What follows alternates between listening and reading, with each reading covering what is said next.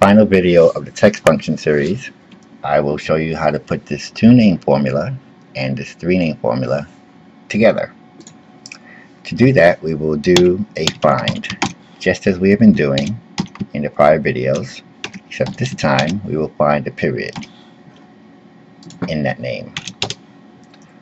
We can see it found a period in the 11th place in this first name. If we copy it down, we see that we have an error value in the second name because it has no period.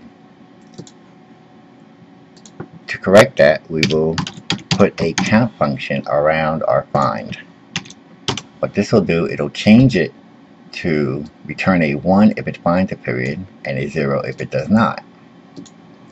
With this information, we can have an if statement around that formula, and we want to say that if the result of that formula is 0, for now we will place a 0, and if it is 1, meaning that there is a period, we will place a 1.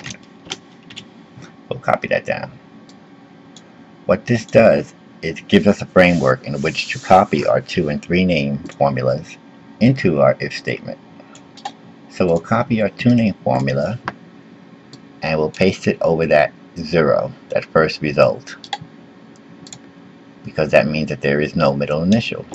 You can see it has no effect on that cell, but if we copy it down, it returns our 2 names. Now we take our 3-name formula and we'll return back to our if statement, and we replace that final 1 with our 3-name formula. See, it works on that one. Copy it down, and now the formula is flexible enough for 2 names or 3 names. If you've had any trouble with any of this, please feel free to ask questions in the comments.